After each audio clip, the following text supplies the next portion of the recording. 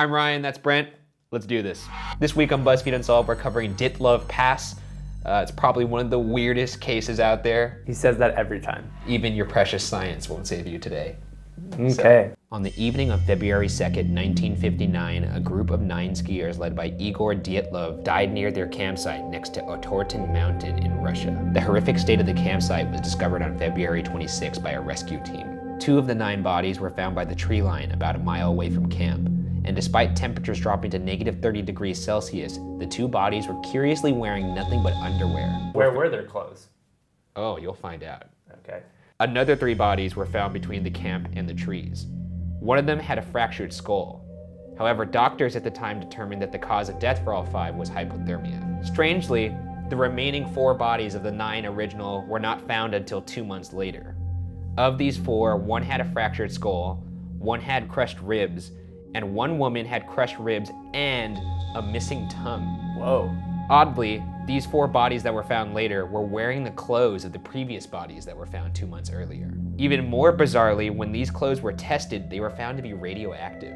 Interesting. In fact, there were reportedly traces of radiation all around the campsite. Number 1, what kind of radiation? Alpha, beta, gamma? Does it matter? It's radiation. Well, lots of things have radiation. Like, that word in itself is not necessarily as scary as one might think. The radiation becomes even more puzzling when combined with the fact that there was no outward trauma to the bodies. The injuries found in the bodies were caused by a force determined to be too strong for a human to cause. The creepiest detail, however, is that there was no evidence of an outsider entering the tent. The tent was ripped from the inside. How do you look at a tent and know, this was ripped from the inside? How did you determine any of these things they determined? I'm just wondering if you know. If you don't know, okay, cool. Just say, they're facts unknown, but that's what the detective said. Anyways, let's get to the theories now. One theory is that there was an avalanche that buried the tent. That would explain the tent being cut from the inside, and would also explain the deaths by hypothermia. That doesn't explain the clothes, though. Actually, I'm glad you mentioned that. There's an effect called paradoxical undressing, where disoriented hyperthermia victims remove their clothes because their bodies feel like they're burning. This would explain the nearly naked bodies, but this theory has no answer for the radioactivity, nor does it have an answer for the missing tongue. So that theory to me is done. What? How? How is avalanche out? How does an avalanche cause radioactive forces, and how does an avalanche rip someone's tongue out? You didn't say her tongue was completely gone. You said her tongue was cut off. It says missing tongue. There are some translation things going on here from Russian to English. I'm just saying. Another theory is that a Soviet test missile caused the deaths. A doctor on the autopsy team said an explosion could have caused some of the injuries that were bizarre. However, no evidence of an explosion was found, and no records of a missile launch were located. Something I didn't mention earlier was that the expedition originally had 10 skiers, but one of them left early due to an illness, a man named Yuri Yudin, making him the lone survivor of the trip.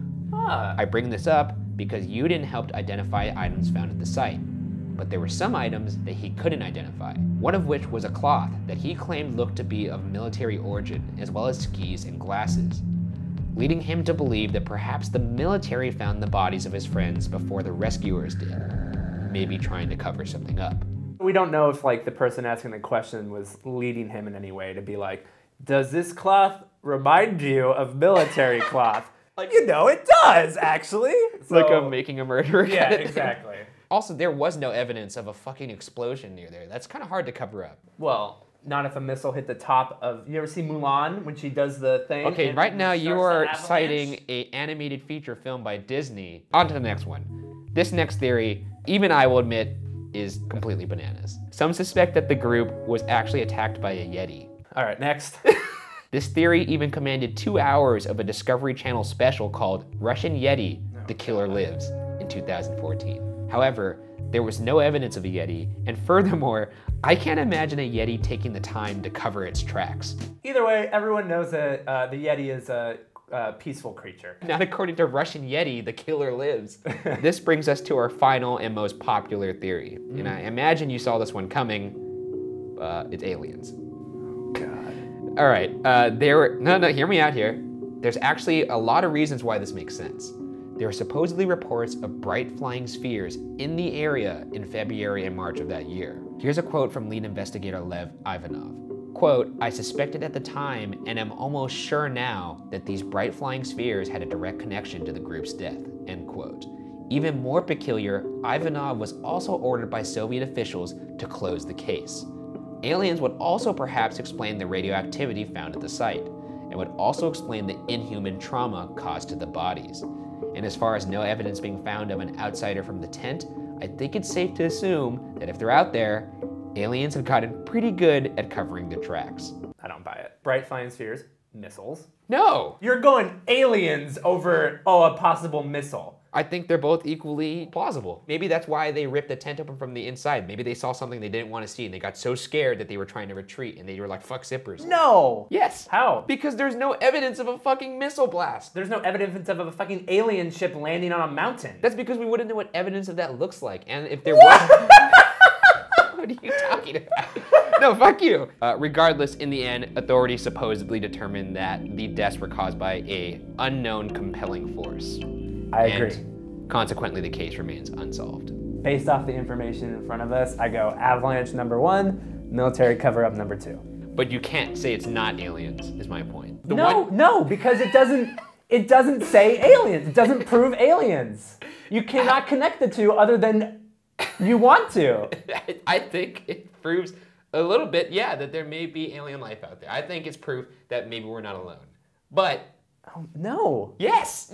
I don't think really there's any conclusion that you can come with based off these facts. So what do you think happened then? I don't know. There's not enough information. That's why it's unsolved.